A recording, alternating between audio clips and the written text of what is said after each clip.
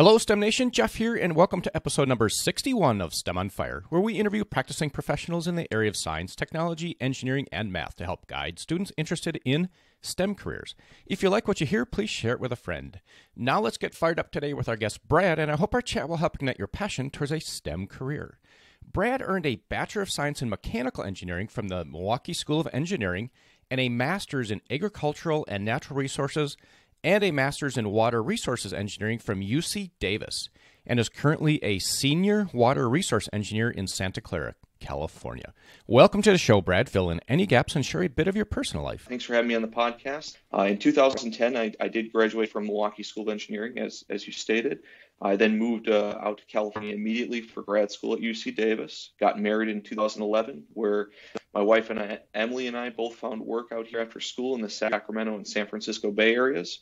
I've had a fortunate mix of academic, consulting, government experience, others as an engineer, which I look forward to discussing here on the podcast. All right. Great, Brad, for that great overview. And let's dig right in here. So looking at your LinkedIn profile, I noticed that you've got a Bachelor of Science in Mechanical Engineering. And then I'll say you kind of pivoted more into environmental and ag and water resources.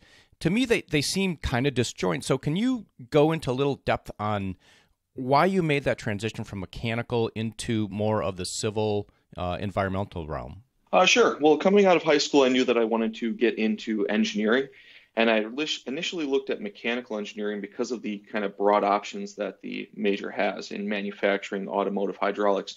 And as I started to move into the later years into my technical electives and other sorts of courses that I could take outside these sort of core classes, I really had a personal interest in the environmental resources, took a number of courses that were environmental focused at Milwaukee School of Engineering, and then tied that together with my hydraulics background that I had obtained through the mechanical engineering courses. So as I was looking at graduate school to move out and expand my knowledge and get a little bit more focused in an area, I was kind of entertaining ideas of where that might take me. And I had an opportunity at UC Davis to come out here and develop a sensor system in agricultural water resources and irrigation management. And at first, even though it didn't seem to have much of a connection with mechanical, the more I sat back and said, well, I'd be developing a full sensor system. There would, of course, be the components there, the manufacturing of these sensors, and then there'd be pulling it together into an environmental, more hydrology than hydraulics, but still water and kind of a fluid dynamics, if you will, type setup. So I initially got into that field and got slowly amazed by water management in the Western U.S., specifically California. So that was through research out here in the Davis-Sacramento area. I learned more about water resources and water management and the way that in California waters just moved across the entire state.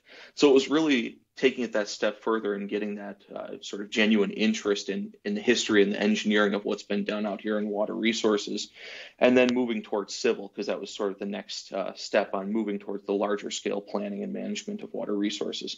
And so I like to tell people, when you step back at the 30,000 foot level of how I've gotten here, the mechanical engineering side has really played into sort of understanding water conveyance, the pumping systems, the canals, the hydraulics of how water's moved around the state of California.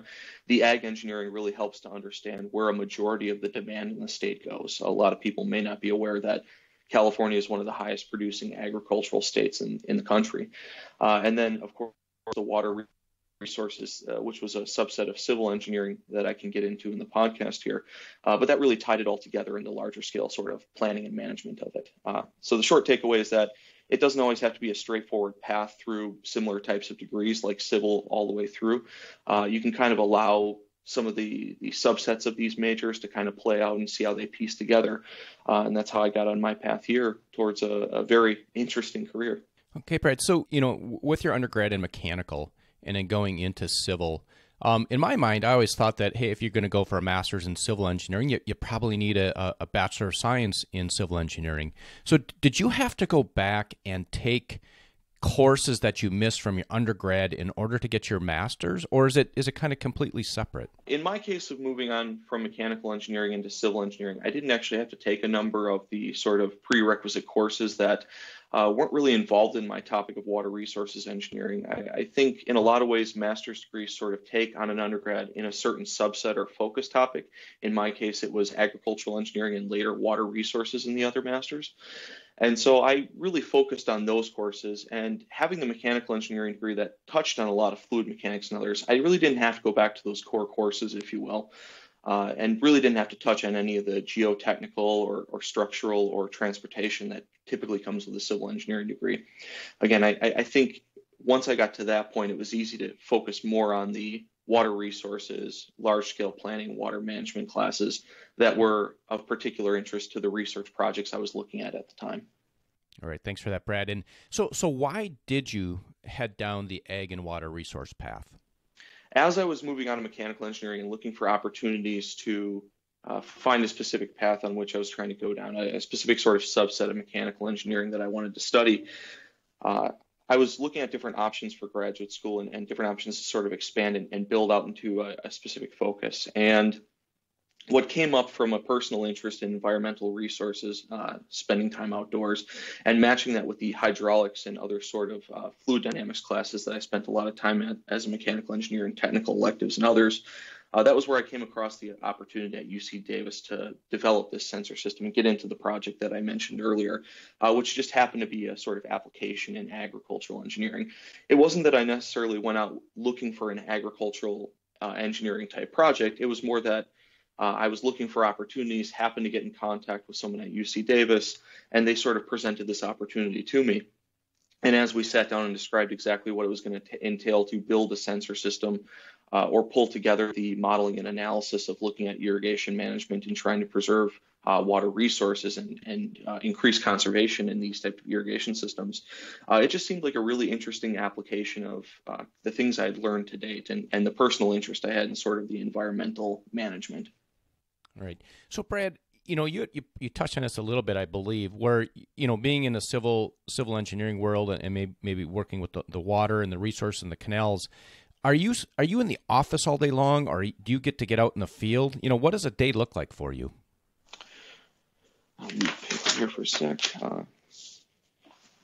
Sure. Most of my time is spent in an office reviewing data, looking at different documentation and analysis of these large water resource management systems that I talked about there.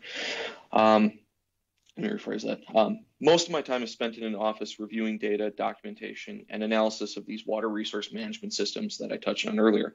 I have a lot of frequent meetings with state and federal regulators, different project proponents, making decisions on these large-scale infrastructure proposals, such as reservoirs, or even working with transfers and exchanges of water supply. So it's a lot of office work and then analyzing data and looking at different supply management kind of on the fly. Okay. I also do. I'm sorry. I can expand on that. No, go ahead. No, go ahead. Yeah. Yep.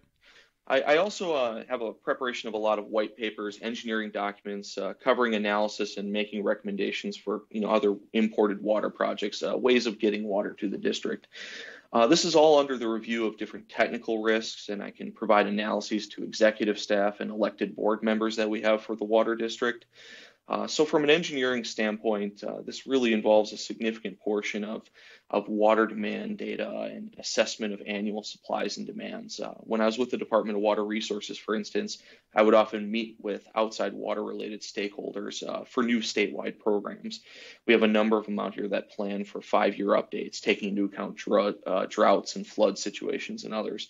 So really working with different stakeholders under this large sort of planning and management rubric for water resources. All right, Brad. And we're going to move here to something that really has you fired up, an area of, could be mechanical, ag, water resources, or anything in general. Sure. Well, let me touch on water resources. That's because that's where I am now. And in the Western United States, it's been really interesting to be a part of this larger effort and this large historic effort because a lot of folks are coming to terms with the environmental impacts of these large water diversions and reservoir systems from the 20th century engineering. A lot of it was built in the early to mid 1900s when the environmental concerns weren't really the care as much as water supply for agriculture in the cities. And so now the analysis of environmental and ecosystems impacts, which weren't certain at that time, are really kind of coming to full circle right now. And a lot of planning is going into trying to reoperate our water systems and do different analysis of environmental and long-term impacts. So I'm fired up because water managers like myself and others really face many challenges in California. It's an interesting opportunity to be impactful on a very critical resource in water. An example of California, for instance, is California is literally sinking in elevation in parts due to the extreme groundwater extraction that we've seen in the past. So trying to reconcile that and try and limit these broader impacts. And then if I can step more broadly, there's been an encouraging trend in engineering of data management. Web and resources tools have really enabled engineers and others to collect a lot of data related to resource management, in my case, in the environment. Data science tools that are out there, such as programming, Python, and others, have allowed us to better manage and analyze these large sets of data with great accuracy. So I would encourage aspiring STEM students to become really comfortable with programming and coding, especially for data science and management purposes, because that's been very important as well. I'm going to go back here a little bit. Did you say that California is actually sinking? Yeah, there's something called groundwater subsidence in parts of the southern Central Valley where the elevation has dropped many feet over the last century. Yeah, there's a famous picture down in the southern San Joaquin Valley by Bakersfield area, more or less, that shows a guy pointing up to the top of a telephone pole, and that was the ground elevation in the early 1900s. Wow. We'll have to add a link to that in the show notes, so check that out. I'm going to go check that out after this podcast. Yeah, and just to expand on that, sorry for interrupting, but just to expand on that, it's been really interesting to see how that's had an impact on these large water delivery and canal systems moving throughout the state, where when the ground is sinking due to these extreme groundwater extractions, it's actually limiting the capacity of these canals to move water south, which is a critical component for Los Angeles and others. So it's a very complex problem. All right, Brad, and thanks. And we're going to move on here to an aha moment. Brad, could you take us to a moment in time where you've had an incredible aha moment and how you turned that moment into success? Sure. During my graduate studies at UC Davis, I started to understand the bigger picture of research and coursework.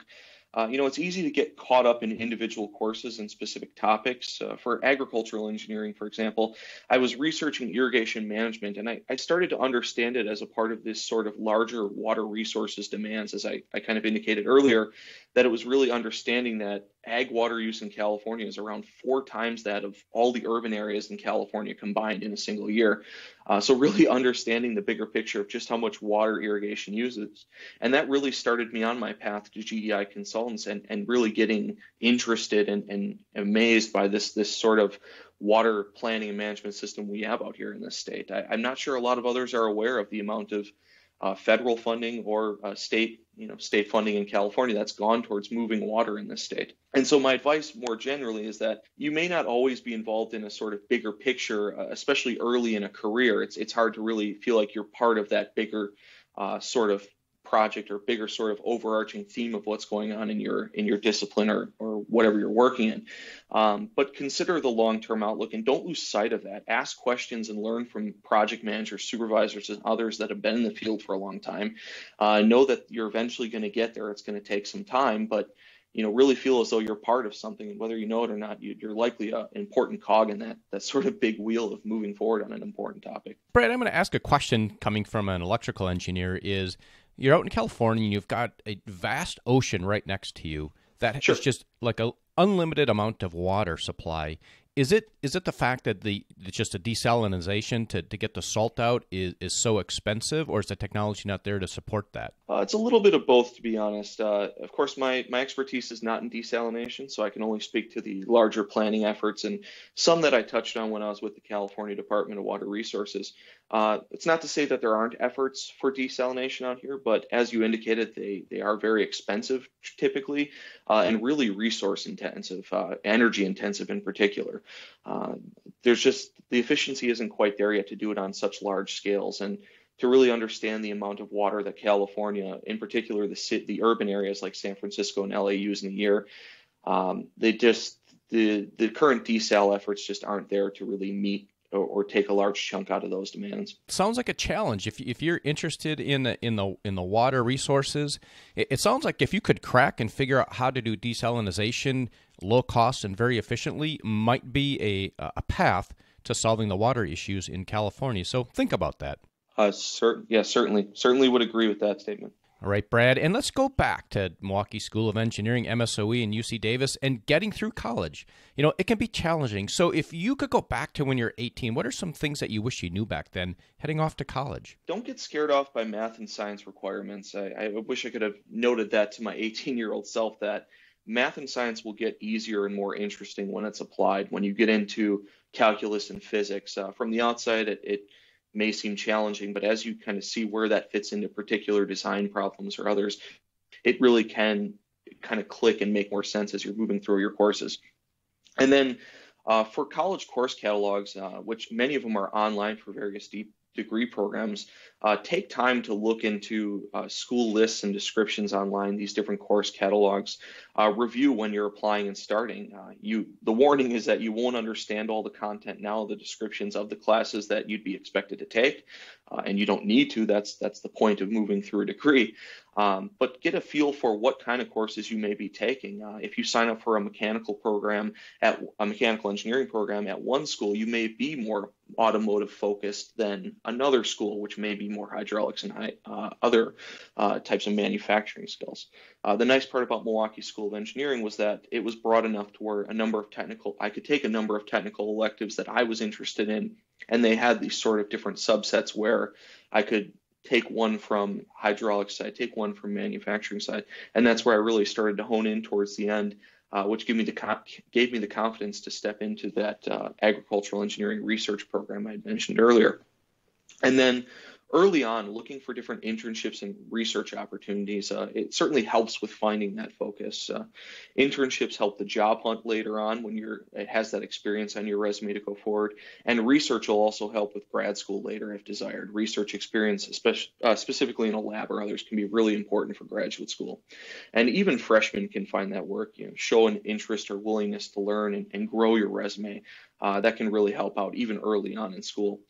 And so the last piece I want to add on to that is, as an 18-year-old self, kind of maybe pre-college as you're considering where to go, think about where you hope to live and work long term.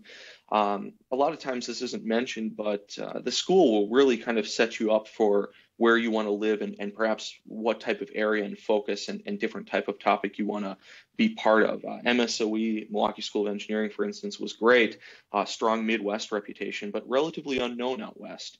And so I understand that going to school in California, if that's where you want to end up, could be hard with in and out of state tuition costs and various other reasons. And it's not impossible. Clearly, I was able to make it out here, but just remember that local companies will attend the career fairs, events, and have job opportunities, most likely for the schools that are closest to them, because it's easy to travel there and try and recruit others and whatnot. All right, Brad, thanks for those great insights. And STEM Nation, listen to what Brad is saying. He provided a lot of guidance there, a lot of insights. And if you want to reach out to Brad, I'll have his LinkedIn link on the show notes. So you can click on that and connect with Brad and say, hey, I heard you on the podcast and I have a couple questions for you. I'm sure Brad would be willing to help guide you. And Brad, it's lightning round time. Are you ready? I'm absolutely ready. What's the best piece of advice you've ever received? Don't be afraid to speak up when you have something to contribute, regardless of the audience. And that can be executives, professors, etc. You will learn by participating, so don't get caught up in details. Learn to summarize your work, bring it down, and kind of make it easy to digest for people you're talking to. But if you're in a group that has some people that are on that executive higher level, if you want to contribute, be forward and just go for it. And a personal habit that contributes to your success. I'm consistently looking for opportunities to expand my skill set or increase my knowledge. I've been amazed at the availability of online resources. LinkedIn, for instance, that you mentioned. You can look up what successful people have done in your field. Look at their degrees, their credentials, what conferences are they attending, networking events, and others. Even simple Google searches can be really useful. You can learn keywords and phrases. It can help with finding information or even having conversations at these sort of networking events and others. And a favorite internet resource or phone app, and why? Coursera and edX are both online course systems that are free from major universities. I've taken multiple courses off there on those websites, and they offer STEM ones such as resources management, programming and data science, and fundamental engineering topics. They're not usually all that intensive. They're free, and I believe high schoolers and other early college folk can sign up, not that they need additional course workload, but certainly for some of the basics and programming and data science, they can be really helpful. And one book you would recommend? Cadillac Desert by Mark Reisner. As I was getting more interested in water resources management in California, this book really is essential reading. It talks about the amazing engineering developments in the 20th century. these pipelines, canal systems, these reservoir systems that really had no limit at the time. As fast as Congress could appropriate new funds for these large projects, they were getting built. I want to say there's around 1,200 or so dams in California alone. Cadillac Desert. And Brad, as we wrap up here, can you share a parting piece of guidance for STEM Nation, and then we will say goodbye? Be proactive. Always look for chances to grow and build yourself as a STEM major, and that can be through courses, extracurricular activities, networking events. I called and applied to multiple grad programs before I ended up at UC Davis. Obviously, as I mentioned here, I was searching out and kind of looking where I could take my mechanical engineering degree and really moving into a different type of work, or something that would kind of spoke more to my interest in environmental resources. And so I'd looked into, and Davis worked out really great for me. I was able to get a fellowship to come out to California. Just be proactive and look for different chances and opportunities. Brad, and with that, we will say goodbye. All right. Thanks again, Jeff. You're welcome, Brad. I hope you enjoyed our chat today with Brad. Head over to STEMonfire.com, subscribe to the email list to keep up with the latest happenings, and be sure to subscribe to the podcast on your favorite podcast player. And please share with a friend. Tune in next week where we talk with Nikita, who is an applications engineer. Until next time, I hope this chat has helped ignite your passion